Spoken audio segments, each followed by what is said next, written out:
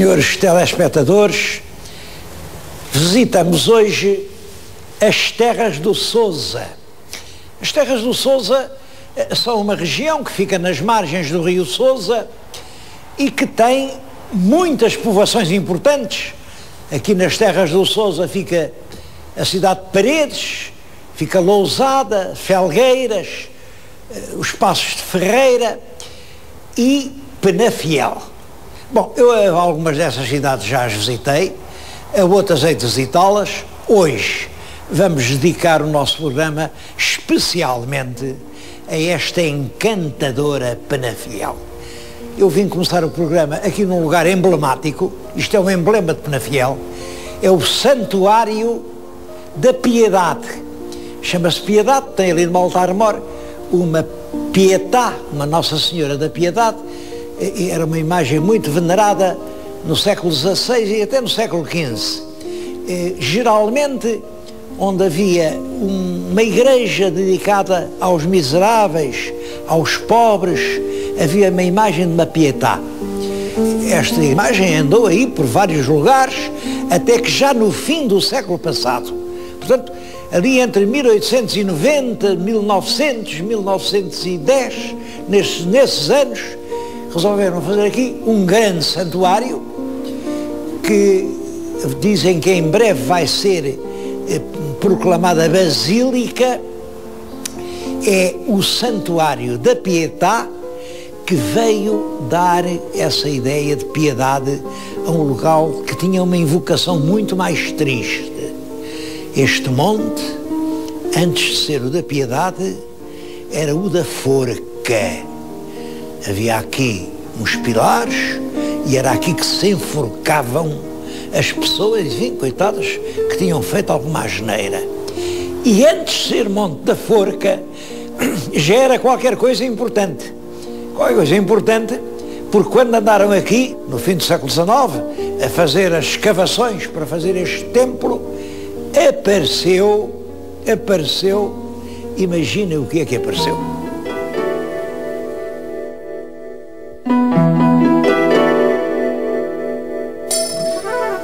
Nem mais nem menos do que isto. É uma estátua de bronze do deus Marte, o deus da guerra.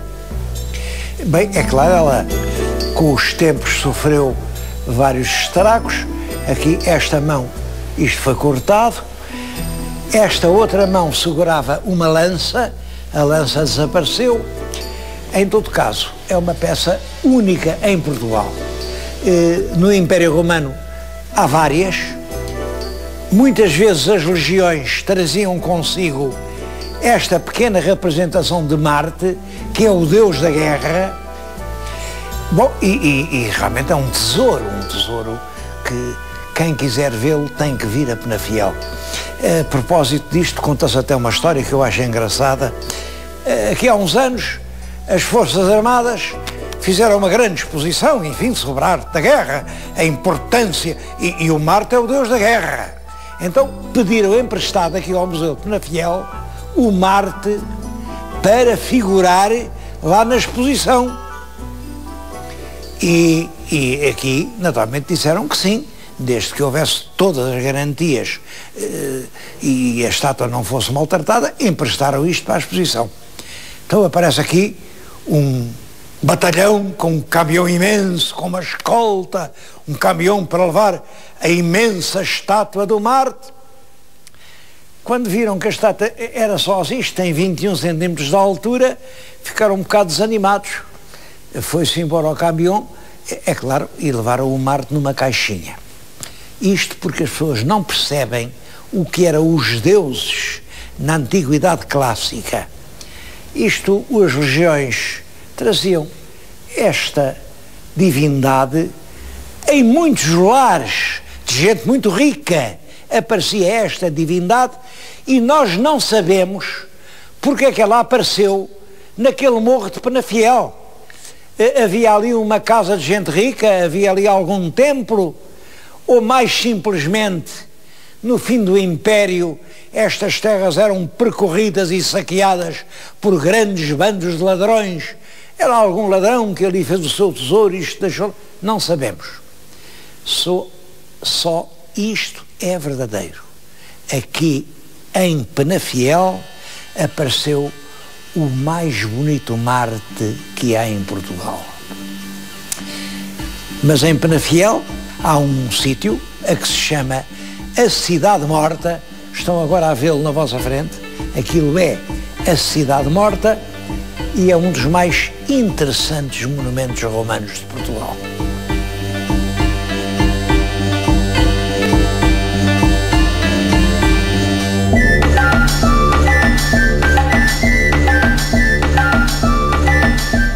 É um monumento romano porque foi construído na época romana, nos finais do século I a.C., mas ocupado por gente da terra, nativos.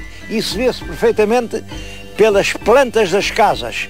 Vêm aquelas plantas circulares, eram habitações de famílias, de gente, de tribos que viviam aqui e que, obedecendo às imposições das autoridades romanas, vieram ocupar aqui esta região.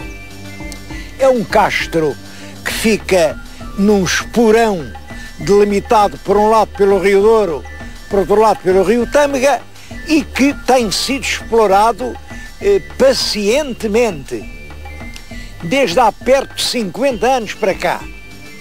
Apesar de tudo, só se vê uma pequena parte. Calcula-se que esta cidade possa ter uns 20 hectares e desses 20, só 2 ou 3 puderam ser escavados. E porquê? Porque todas estas terras têm dono. E, naturalmente, se há donos que são simpáticos e que, olhem, todos estes pontos em que estamos têm um dono particular que permitiram a escavação. Bom, mas há outros que não são tão permissivos. E realmente as leis portuguesas não facilitam nada as explorações arqueológicas. Basta uma pessoa ser teimosa e ter aí um talhãozinho de pinhal, pronto, já não se pode avançar com a exploração. É realmente urgente prosseguir com o que parece ser um dos mais importantes monumentos pré-históricos aqui do norte de Portugal.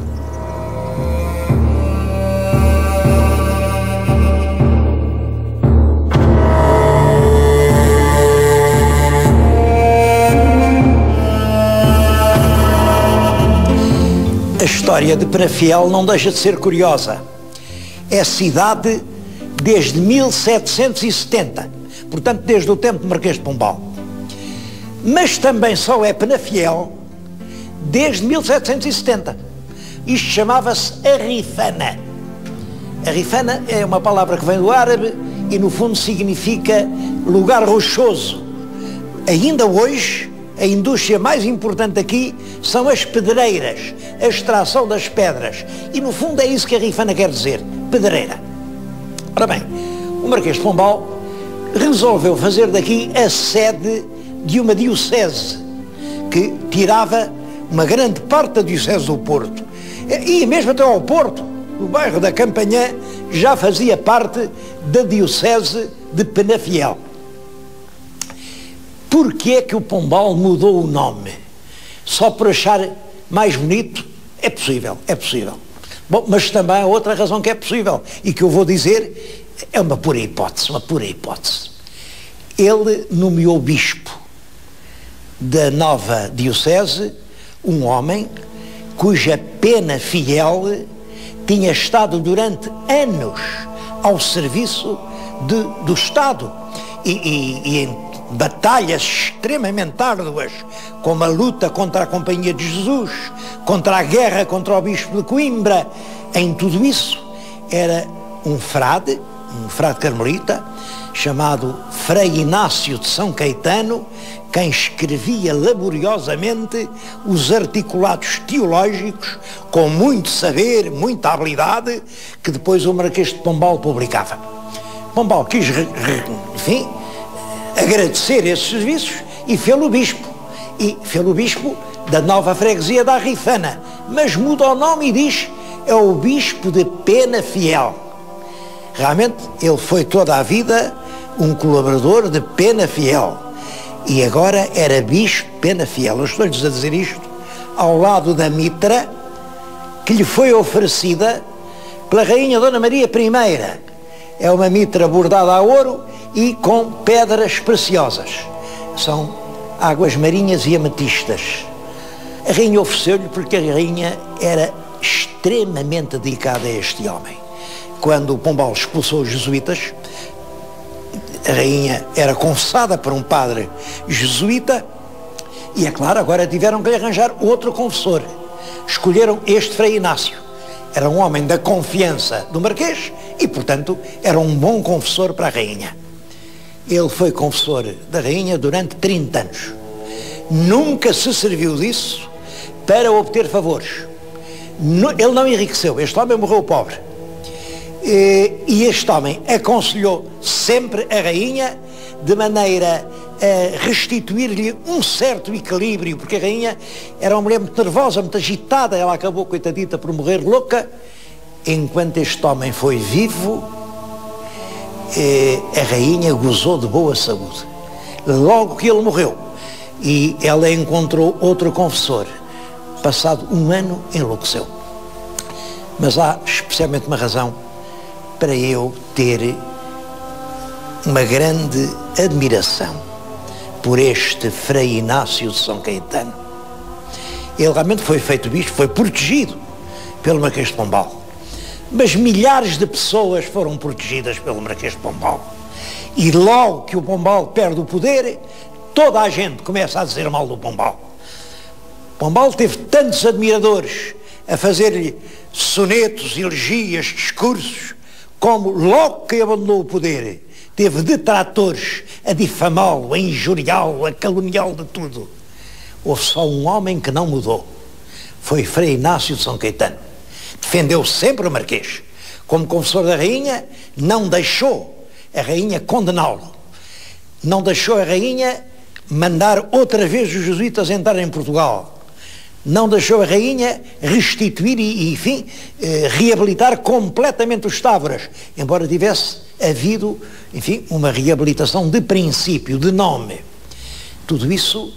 Em tudo isso, Frei Inácio de São Caetano é a voz decisiva, porque é ele quem realmente governa a consciência da rainha. Penso que é isso que se deve à própria morte dele. Uma certa madrugada encontraram-no moribundo, sem sentidos, num canto dos jardins de Queluz. Bom, disseram, foi uma apoplexia que deu ao senhor arcebispo. Nessa altura ele já não era bispo de Penafiel, era arcebispo de Tessalónica, porque a rainha não concordou lá com essa história de estragarem a diocese do Porto, acabou com a diocese de Penafiel, mas conseguiu que Roma lhe desse o título de arcebispo de Tessalónica, e mais, até o nomeou ministro assistente ao despacho, que era o mais importante cargo do governo. Disseram que ele nessas preocupações teve uma apoplexia, mas quem viu o corpo afirmava que a cabeça estava deformada, inchada de pancadas que lhe deram com sacos de areia. Os inimigos de Pombal não lhe perdoavam tão grande dedicação.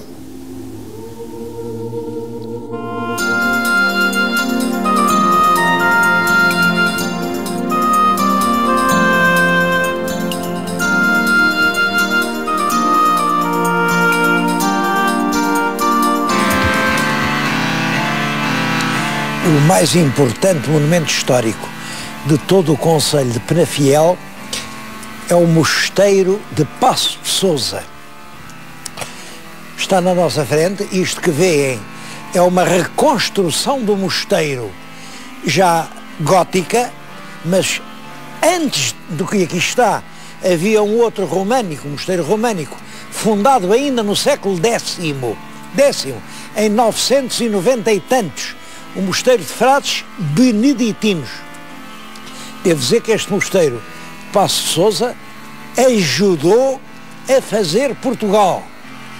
Estas várzeas, toda esta região, tudo isso é realmente agricultado e amanhado com a ajuda dos monges aqui de Paços de Sousa. Hoje, o mosteiro tem para nós um sentido comovente. Está lá dentro o túmulo de Egas Muniz. Toda a gente mais ou menos já ouviu falar em Egas Muniz. Diz que Egas Muniz era um fidalgo, um grande fidalgo, aio do príncipe dos portugueses, Dom Afonso Henriques, e que o Dom Afonso Henriques tomou um certo compromisso com o rei de Leão. O compromisso era prestar-lhe vassalagem e depois não cumpriu a palavra dada. Então o Egas Muniz foi, com a corda ao pescoço, apresentar-se ao rei de Leão, para o rei de Leão fazer justiça, enfim, mandar matá-lo se quisesse, porque ele tinha garantido uma palavra do príncipe que o príncipe afinal não tinha cumprido. Devo dizer que eu não acredito em nada disso. Isso é contra os factos objetivos que a história nos permite conhecer.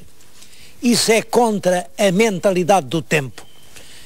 Egas Muniz é, como os outros cavaleiros do Ribadouro, um dos homens que apoia Dom Afonso Henriques na conquista da independência, portanto anda lá com vassalagens, com nada disso, portanto, é possível. De qualquer maneira, essa história foi inventada talvez por causa do túmulo que está lá dentro.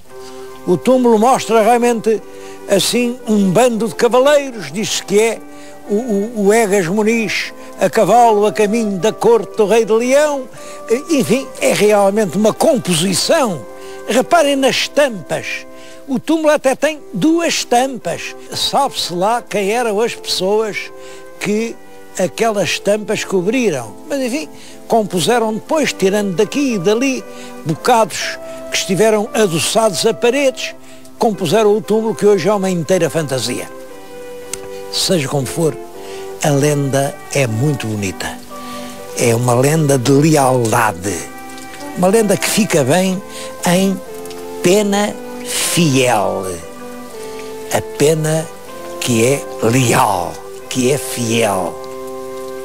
O mosteiro, tal como hoje se vê, é uma reconstrução dos anos 40, porque nos anos de 20 e tal houve um grande incêndio e destruiu praticamente todo o convento, ficou a igreja.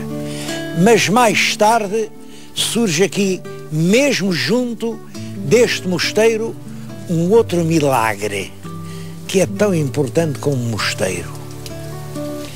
É a obra do Padre Américo. Eu gostava que a vissem, vamos ver se os rapazes nos deixam entrar lá.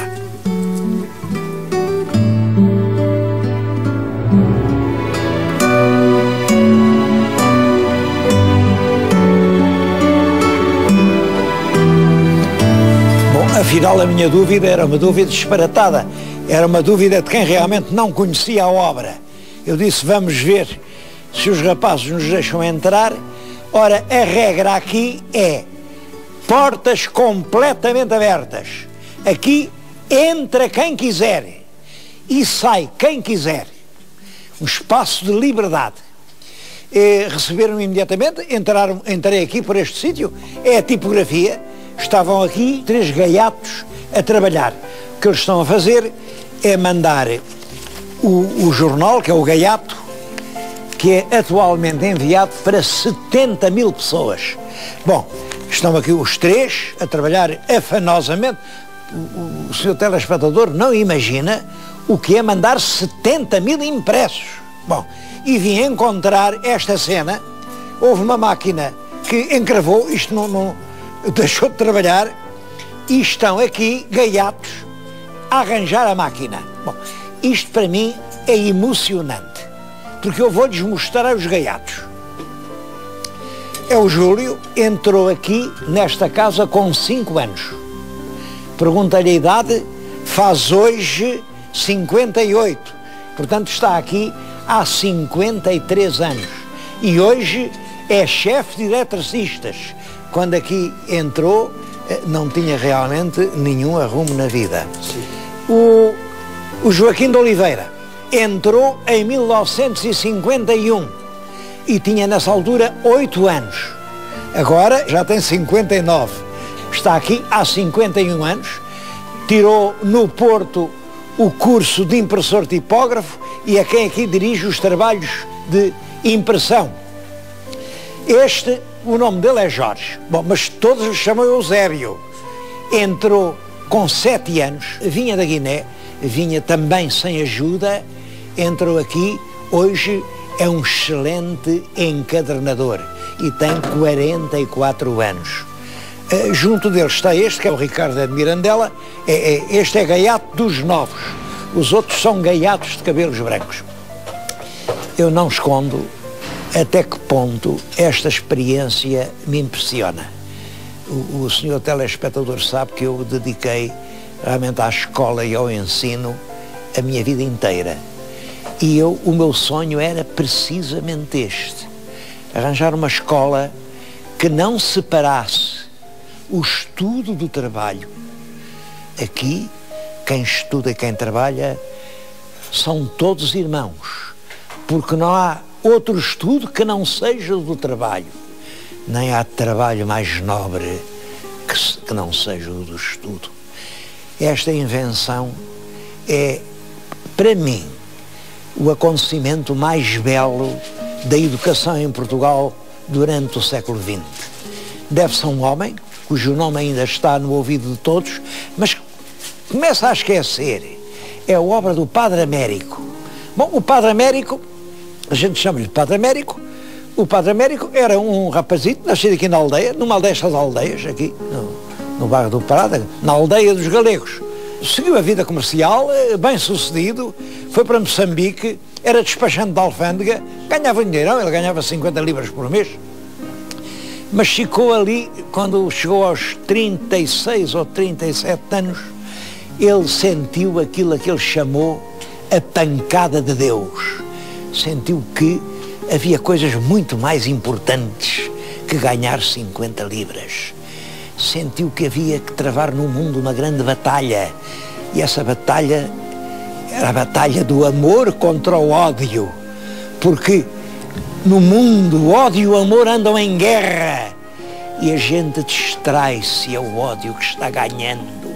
Então ele entrega-se todo a esta guerra com pontos de vista inteiramente novos. Diz: não é verdade, Deus não está na sacristia, Deus está na rua. Amar a Deus é apenas amar o nosso próximo. Estes garotos que eu trago para aqui, eu estou a roubar garotos. Dizia ele, eu estou a roubar garotos à cadeia. Hoje, a obra do Padre Américo abraça todo o mundo. Há mais de 1000 jovens nestas escolas. Entram com que idade? Já me disseram, com 2, com 3, com 4 anos, olhem, entram aqui quando não têm nem pai, nem mãe, nem teto que os proteja. E quando, se não entrarem, morrem. E saem quando? Saem quando quiserem. Têm a porta aberta. A maioria saem quando arranjam uma namorada bonita, casam e depois os outros companheiros vão e ajudam-nos, pedra a pedra, a fazer a casa que vai servir-lhes de lar. Eu acho que não há escola mais bonita em Portugal do que esta. E acho que todas as escolas deviam ser assim.